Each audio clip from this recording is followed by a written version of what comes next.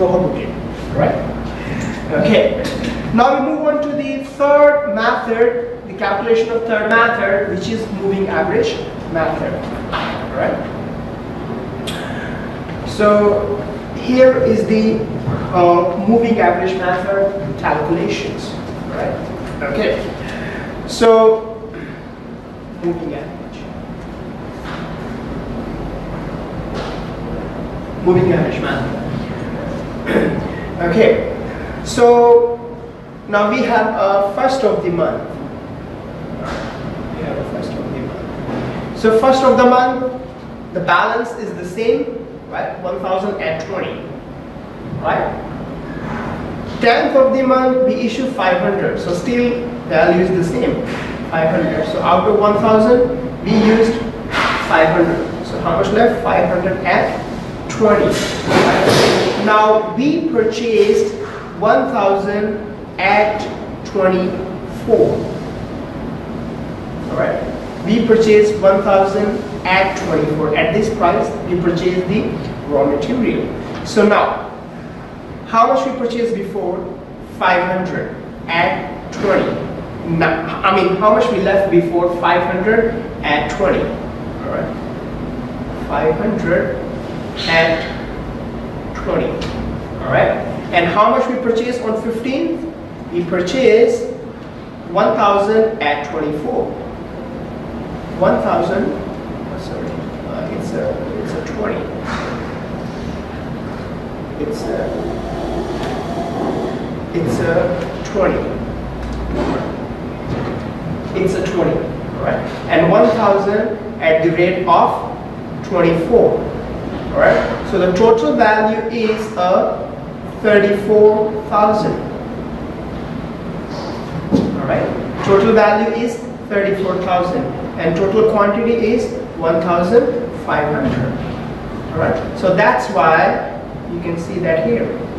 The total value or the total cost or the price of inventory is 34. Quantity is 15. So we can calculate the value per unit.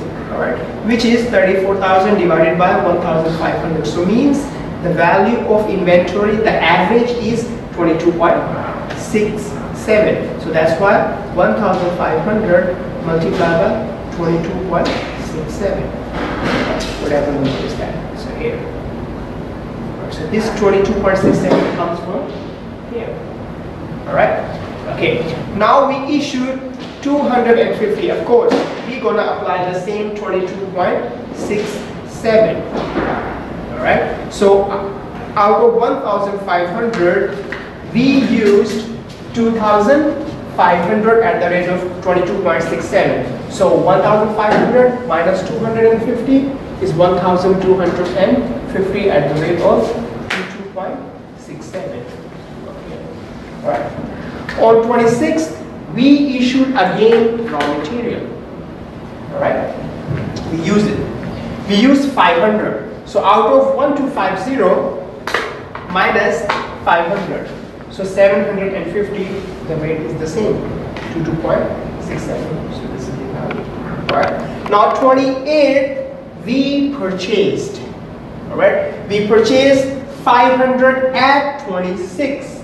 Alright. The same thing like as we did over there, we gonna do here as well.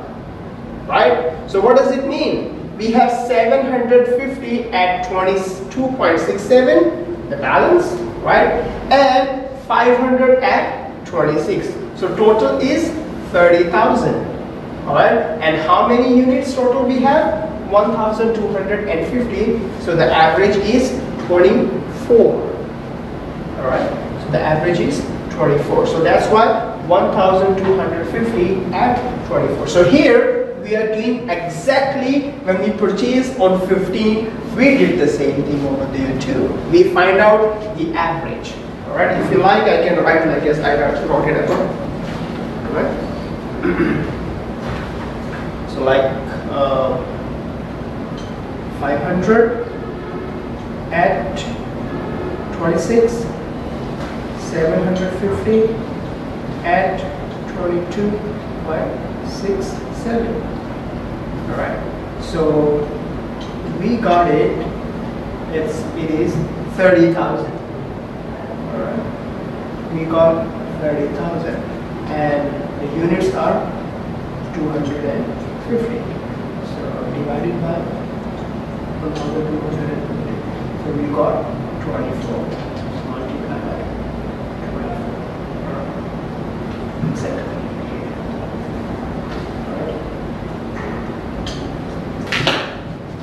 Okay, so here is the purchasing purchasing calculation when we purchase the material. Here is the last one is the 30th, the end of the period. So end of the period we issued 500, all right, at 24. Of course, the 24 is the price. So how much left? 750 left at the rate of 24. So the value of 750 is 18. All right. So the idea is that if we are applying FIFO methods, the value of 750 is 19,000. All right. If we are applying LIFO methods, the value of 750 is, if I'm not wrong, 16,000. Yes, 16,000. Value of 750 is 16,000. Right? And here is, we are applying moving average method. So the value of 750 is 18,000. So LIFO methods gives you the lowest cost. Alright? LIFO methods give you low cost. Right? If there is a high inflationary period, LIFO methods will enhance your cost. Company will apply LIFO methods to reduce their tax obligations, tax liabilities, right? Okay. So, but out of these three methods, the most popular method is the moving average method, all right? Because you don't have to really rotate the stocks in order to find out the rotation value of these stocks, right? So, most common method is the moving average. Most of companies, they apply moving average method. And it's also quite simple and the basic way to calculate the value of the stocks applying the moving average method. Alright, so here is your learning outcome 3. So learning outcome 3 is finished. Alright, now we move on to the next learning outcomes, which is your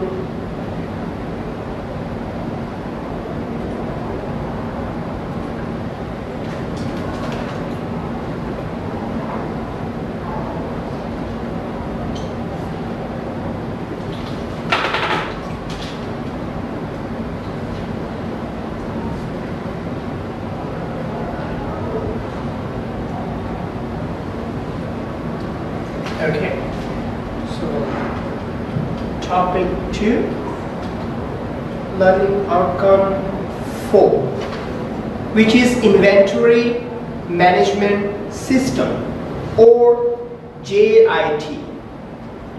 If you look at your slides use the title is JIT, just in time inventory management system. As I said in the class that we have two kinds of inventory management system. One is a JIT and another one is JIC. Alright, JIT stands for just in time. We order raw material time to time. As we need it, we order. We don't need, we do not order.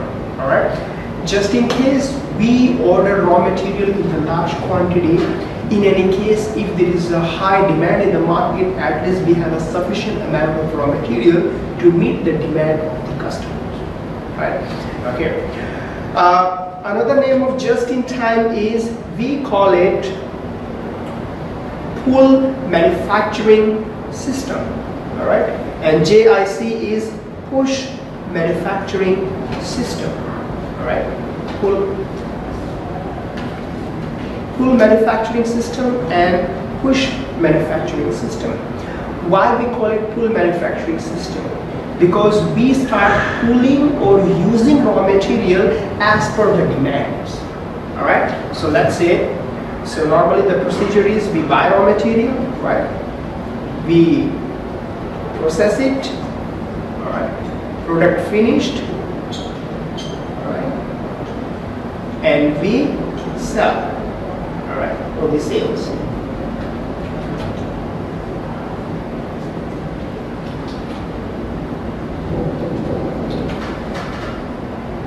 We sales, all right. So this is the mainly procedure, all right.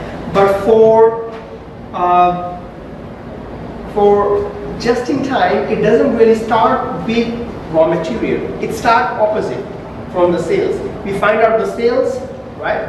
And depends how much sales we require. As per the sales, we estimate our production units, how many products we have to produce, right? And of course, we do not need to contact to the store department to supply material to the production department, right?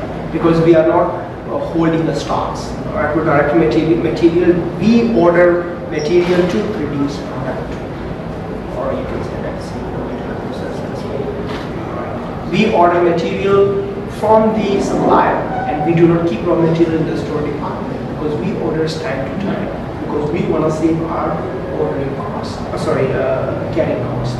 Right? But there's one conditions to apply just in time is, first of all, you must have a good market research. Right? You need to know the actual demand of your customers. Right? If you are able to estimate the right amount of the demand from the customer, then it's useful to apply just in time.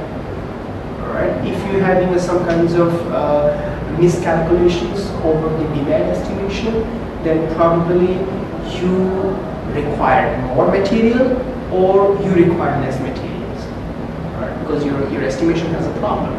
So your buying material quantity also have a problem too. All right. So the first thing, of course, your market research. All right. And second one is you must have a reliable supplier. All right. If you have a reliable supplier, means you have good bonding